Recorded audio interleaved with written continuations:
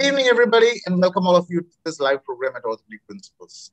Today, our guest of honor is Dr. Sandeep Patel from PGI Chandigarh, India.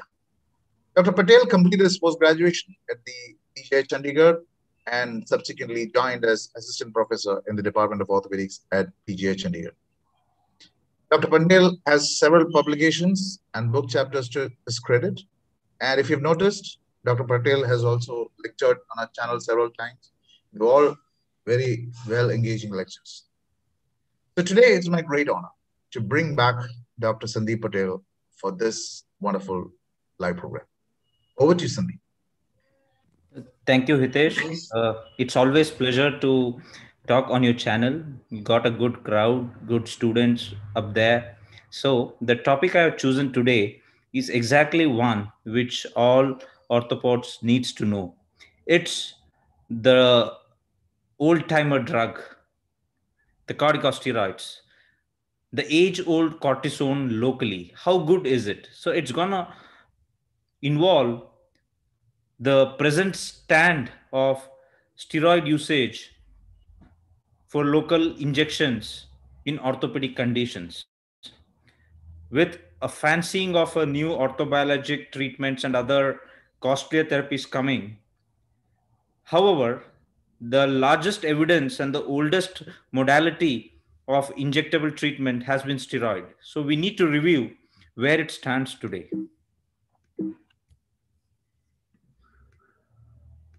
So the objectives of my talk is the status of steroid use in various orthopedic conditions. I won't be talking about the injections for spine. The special focus will be on the use for osteoarthritis knee, the different preparations of steroid use for musculoskeletal use, and broadly, who to inject, how to inject, and what to inject, which steroid to inject. So, corticosteroid injections can be used as a three modality. One is to definitively treat a condition. That means we give the injection, the condition is fine. The second is to provide a pain-free window for rehabilitative therapy. And the third is to provide episodic pain and symptomatic relief. That is for the acute flares of any orthopedic conditions. So injections can be broadly intra-articular, that is within the joint, periarticular, around the joint, and within specific soft tissue structures. So definitive treatment, the role of steroid is one is Diquarian stenosynovitis. It is to be noted that it provides the highest cure rate compared to other NSAID therapy, splinting, or any other combination therapy. And most of the patients are symptom free after just a single injection. So this is a very good systematic review wherein they found 83% cure rate with injection alone. This was higher than any other therapeutic modality. And the next thing is, usually the Diquarian stenosynovitis is a problem of pregnancy, postpartum breastfeeding because of holding the babies and all. And it's safe even in these conditions. The Cochrane database and the systematic review also said steroid to be a definitive indication. The second is a trochanteric bursitis, wherein a steroid anesthetic injection will offer rapid and prolonged improvement of pain and disability, again after a single injection. Next is injection for pain control during rehabilitation. One is the subacromial pain. It's a definitive treatment, however, is the physical therapy to strengthen the rotator cuff. However, the shoulder pain usually prevents adequate rehabilitative exercises, even affecting the quality of daily life, including the sleep. So, how to best control pain to allow for adequate rehabilitative physical therapy? So, we have a wonderful article in the BMJ which says that a combination of physical therapy along with corticosteroids injection gave the best pain relief at 6 weeks compared to physical therapy alone. But at a longer time, there was no difference. What it means is It acts as a bridge window. You give in an injection shot of steroid for the subacromial pain, it will give a window for good rehabilitation to happen, and you have a pain-free interval at initially, wherein the physical therapy will eventually take on. The next similar role is in tennis lateral and medial epicondylitis. So corticosteroids in a short term, less than 6 weeks, it gives a pain-free window wherein the physical therapy can take over. But after 6 weeks, there is no much role of a steroid injection. And the same holds true for adhesive capsulitis. Faster pain relief and improved range of movement in a short term. But longer term, the therapy is definitely physical therapy. Next, again for pain relief or symptomatic relief is a carpal tunnel syndrome. Short-term improvement is there, and also half of the patients will benefit and will not need a surgery, but the only 50%. Rest of the 50% will eventually end up having a recurrence in the long term, for which the definitive management is going to be a carpal tunnel release. So ultrasound again is important because the main problem of a blind injection in carpal tunnel syndrome is the reason for failure to treatment and decreased responders. If you want to increase the percentage of responders, then you have to use an ultrasound guidance to improve your results. So well, now moving to the main part, that is the arthritis.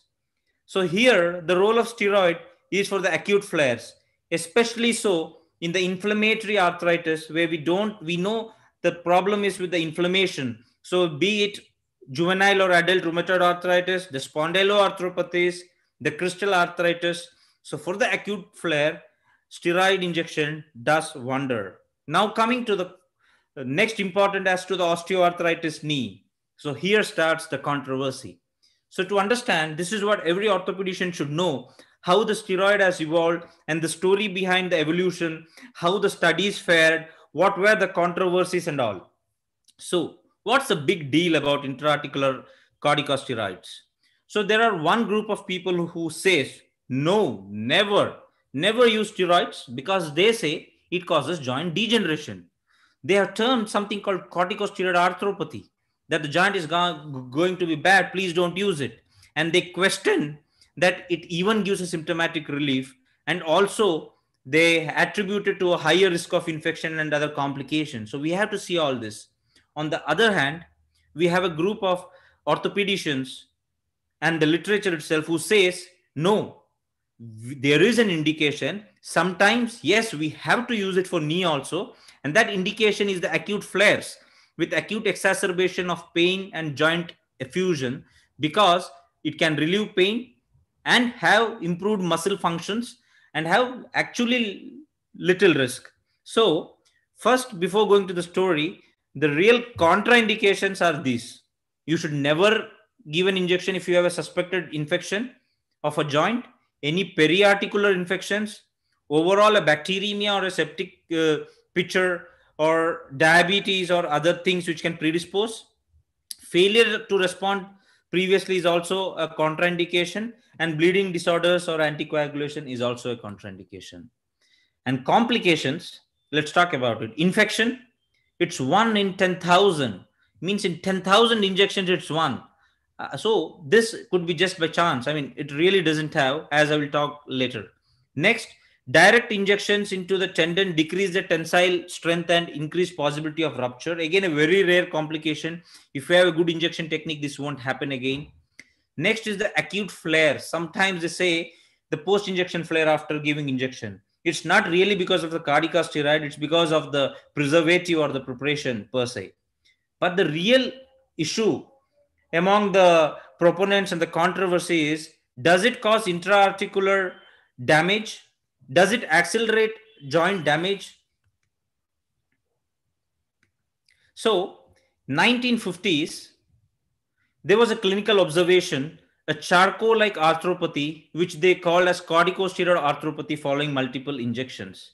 These were the resultant of multiple experimental studies, none other than from the Dr. Mankin and his team, most famous for the Mankin scoring all those initial animal works. They said decreased cartilage protein synthesis. The Rowley Moskowitz team, they said it degenerative changes in the chondrocytes because of steroids. And then Behrens and the team, they showed increased number of fissures in the articular cartilage. The proteoglycan content is decreased and the cartilage stiffness is gone. So here is one of the slides from their study where in the electron microscopic picture of the cartilage, in saline injection, the cartilage is normal smooth appearance, but you can see the obvious fissuring and its process of deteriorating. To an extent that in a classical article in JBJS in 1969, Sweetnam, they gave the strong statement that we now have evidence, both clinical and experimental, that apart from the well-recognized hazard of infection, so one is they pointed out infection, intraarticular injection of corticosteroid certainly, if repeated, may be harmful.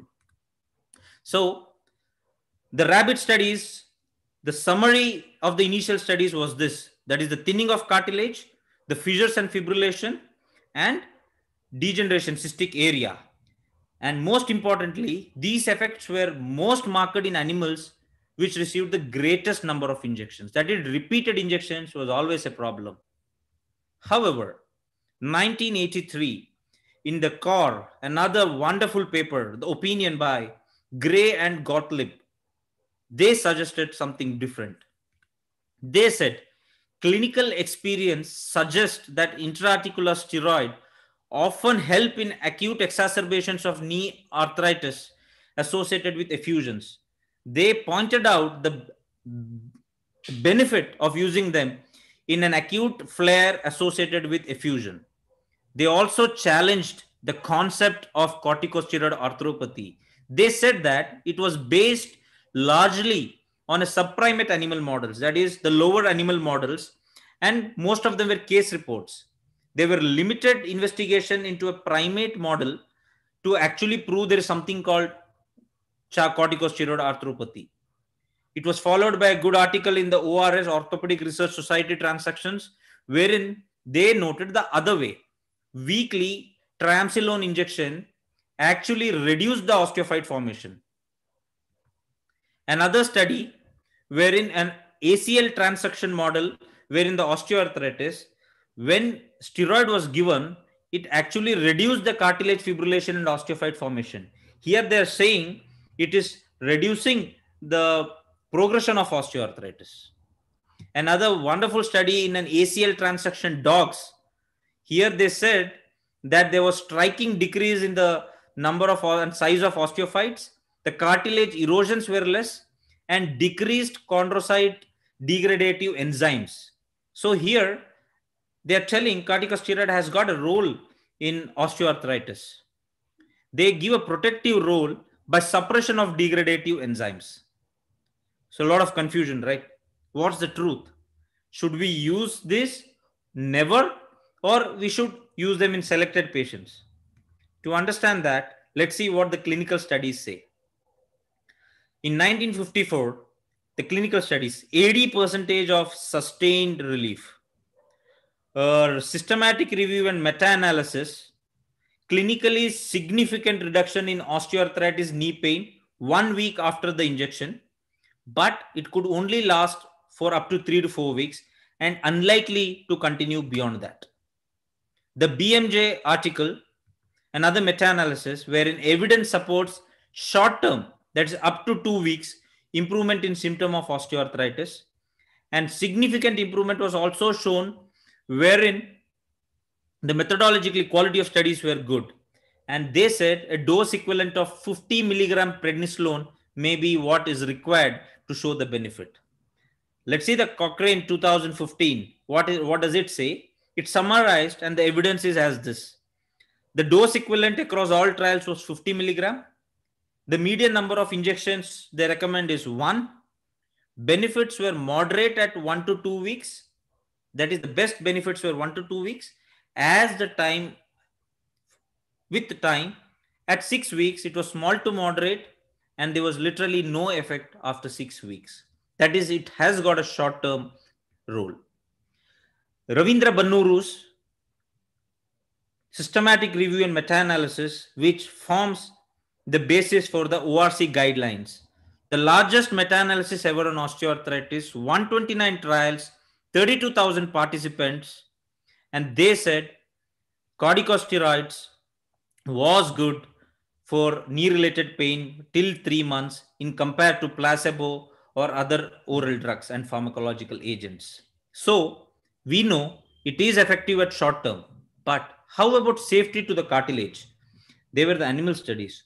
What does the clinical study say? Do we have a study wherein we have actually injected the knees in humans, followed them with a MRI or something, and shown something bad happens? Let's see. With more research, it became more evident that steroids should not be used for osteoarthritis. So a JAMA paper, a randomized controlled trial, wherein triamcinolone injections were used in a 2-year randomized placebo-controlled double-blind trial, wherein triamcinolone in 70 and in the other arm it was saline, every 12 weeks, that is every 3 months for up to 2 years, and they got annual MRI done and WOMAC scoring every 3 months. And they said, see, what has to be noted is that this group received repeated steroid injection. So 2 years of intraarticular steroid compared with saline, it actually resulted in greater cartilage volume loss and no difference in knee pain compared to a saline. So their findings suggest that it is not to be used in symptomatic knee osteoarthritis. Repeated steroid injection is not good. So where do we stand now? What is the scope of steroids in early osteoarthritis knee? What does the recommendation say? So we have the clinical evidence. Let's see about the recommendations. The ACR 2012 recommendations does support the use of steroid injections when they don't have a response to other oral medications. And we can see intraarticular corticosteroids wherein they do recommend it. The ORC guidelines 2014, appropriate, and the quality of evidence is good. Short-term effects, it is to be noted. And their recommendation is for the acute flares in osteoarthritis. The ORC guidelines, you can again see the corticosteroids over here, wherein they do recommend it. The NICE guidelines, again, intraarticular corticosteroid injections should be considered as an adjunct to core treatment to relief of moderate to severe pain in people with osteoarthritis. They even went in and said, do not offer intraarticular hyaluron. So steroid evidence was there and all the guidelines have actually recommended that. The AAOS 2013, however, it is an inconclusive one. So for knee arthritis, the indications for steroids use are: one is acute knee pain, that is the acute flares in osteoarthritis, and definitely for inflammatory arthritis, wherein the role, the mechanism of action is completely different, where we have to address the inflammation. So this is a good cartoon which I like. When you give an injection to the patient, you have to tell that is for the acute flare. The core treatment should begin. I hope it worked for much longer, but once it's gone, it's gonna come back again. The inflammation and the pain will always follow. So for the acute flares, it should be used.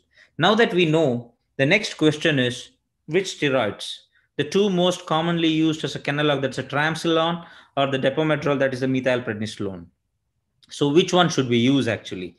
So methylprednisolone and triamcinolone are ester preparations which are highly insoluble in water compared to the other variants which are soluble.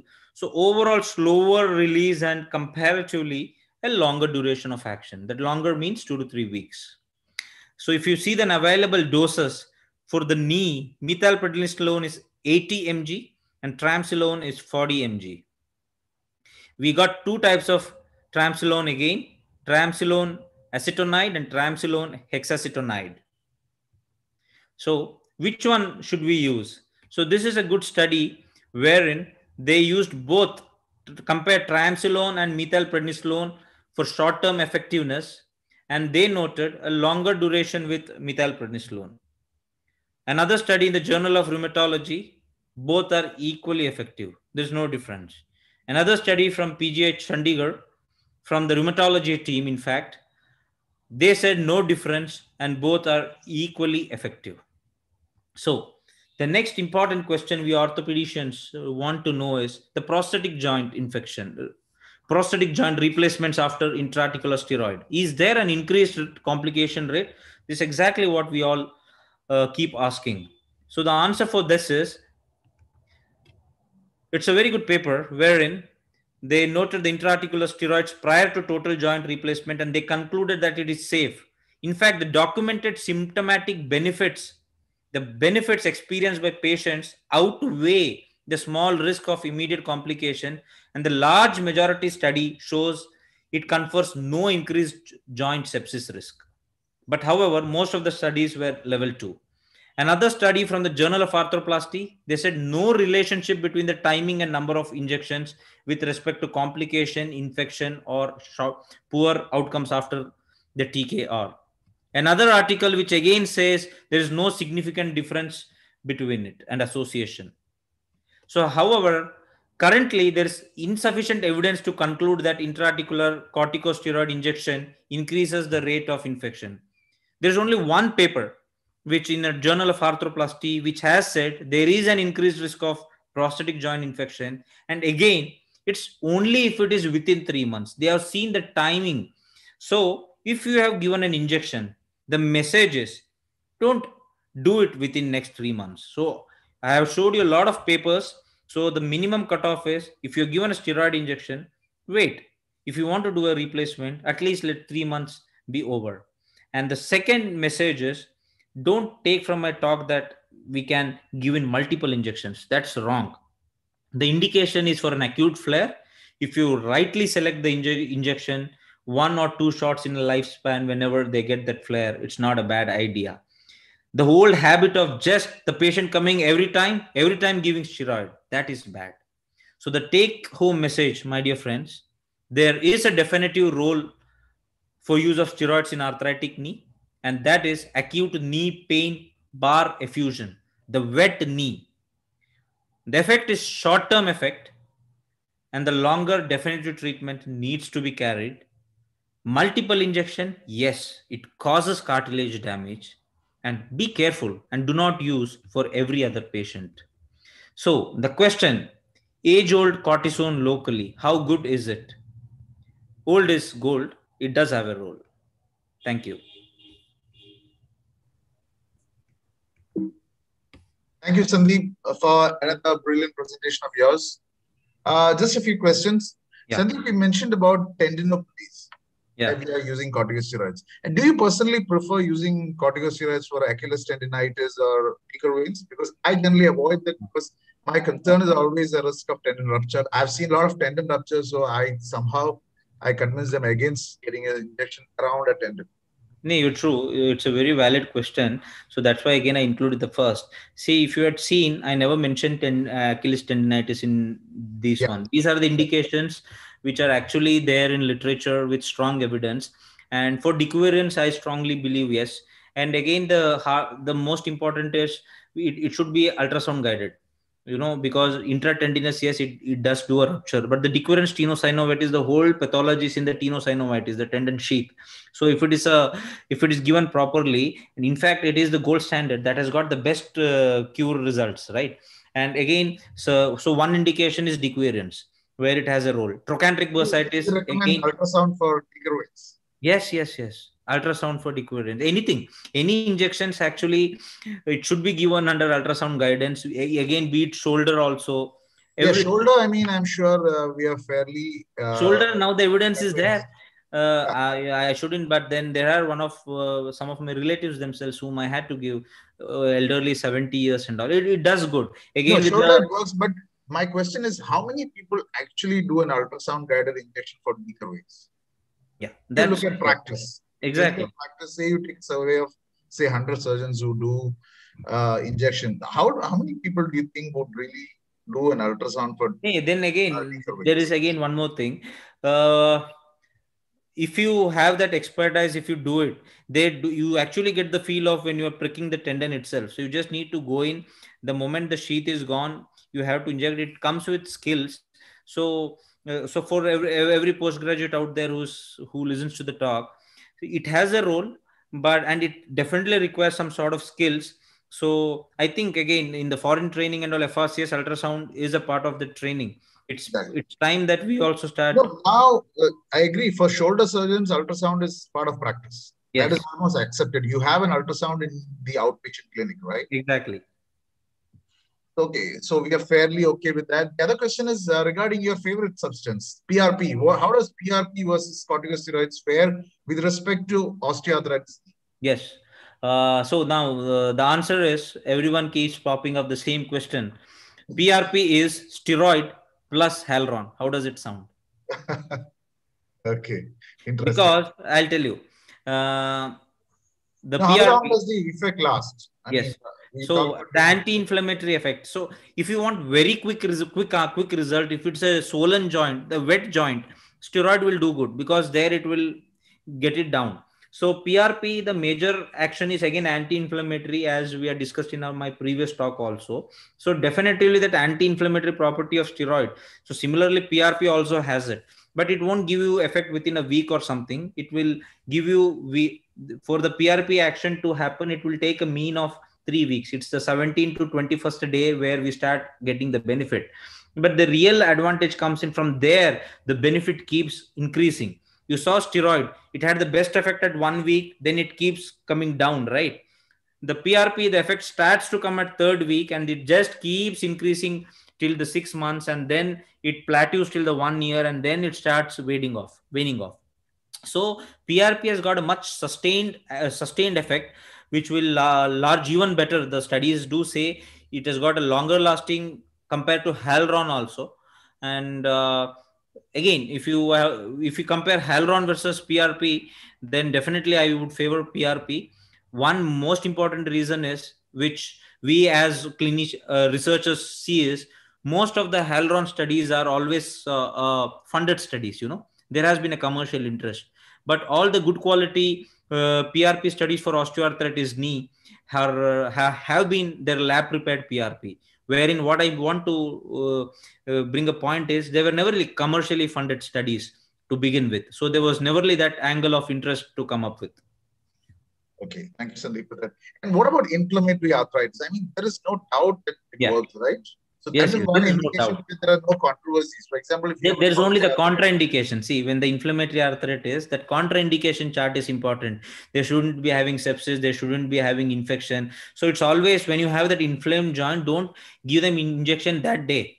So what happens is, first day when they come, you have to aspirate them, send it for your analysis. You have to rule out culture, because it is that inflamed effused joint, right? So aspirate, send it for your investigations, the counts, the gram staining, the other cell analysis, and then call them after 1 or 2 days. And that time, when you know it is not infection, give them an steroid shot.